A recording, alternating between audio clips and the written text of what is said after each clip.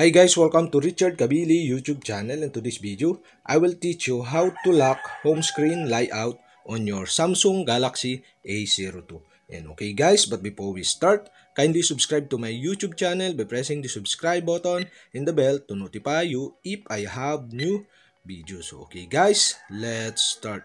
So okay guys, you only have to do is press and hold on screen in your Samsung Galaxy A02 to see the home screen setting below. And okay, you'll have to do is click home screen settings.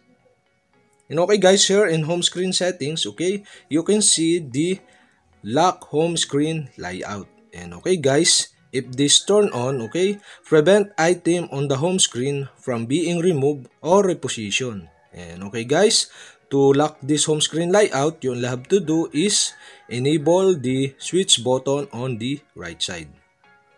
And okay guys, we have successfully locked the home screen layout on your Samsung Galaxy A02. And okay guys, if you have a question, kindly comment below and don't forget to hit the subscribe button and the bell to notify you if I have new videos. So okay guys, thank you for watching.